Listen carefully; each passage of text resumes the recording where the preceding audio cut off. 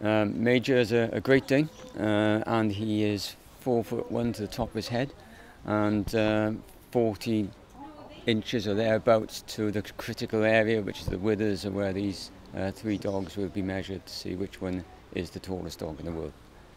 He eats a lot, yes, but it's like us. If we eat a lot of rubbish, it doesn't actually mean it keeps us in the best of order. So he eats around about 2 kilograms of beef a day. He has 4 litres of milk a day.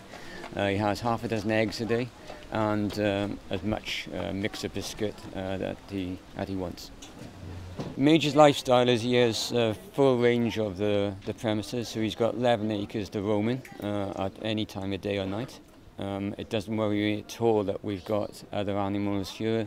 We've got sheep, we've got pigs, we've got goats, we've got birds of prey, we've got ponies, and he is fantastic with all of them. When it comes to the sheep, for a male dog, he's an incredible father figure to the pet lambs, and he does just as good a job as fathering those pet lambs as any ewe could if the lambs had stayed with mum.